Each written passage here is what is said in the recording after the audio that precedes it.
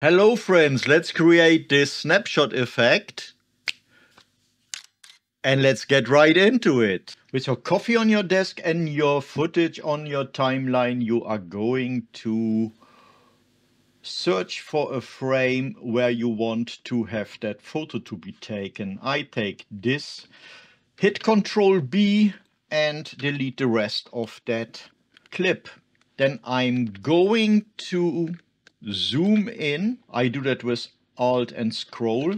And then I use the left arrow key on the keyboard. And then I'm going to hit Ctrl B again so that I have that single frame.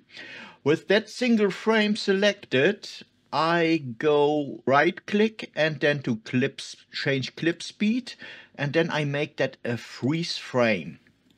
And now I can drag it how long I want. I'm going to close the inspector here for the purpose of closing it. So, and now I'm zooming out again. I make this a little bit longer. And what I want to do now, I want to have a sound for my DSLR moment. So I have here that shutter sound. Sounds like that you can find on freesound.org. Maybe so. Yeah, okay. I'm going to the effects library and here I go and in the effects I grab an adjustment clip and put it on the first clip. So before this all happens. And while I'm here, I go to the fusion effects and grab that DSLR overlay and put it on my adjustment clip. So this is what we have until now.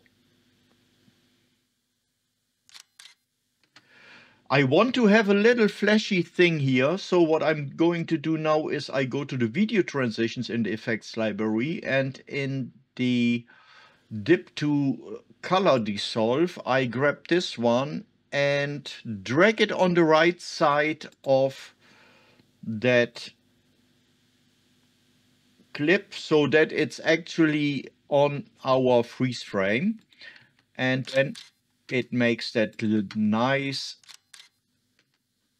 flashy thing. And now let's have a look in full screen. So I hope you have fun with this. Thank you very much for watching. Enjoy the rest of the playlist. Goodbye.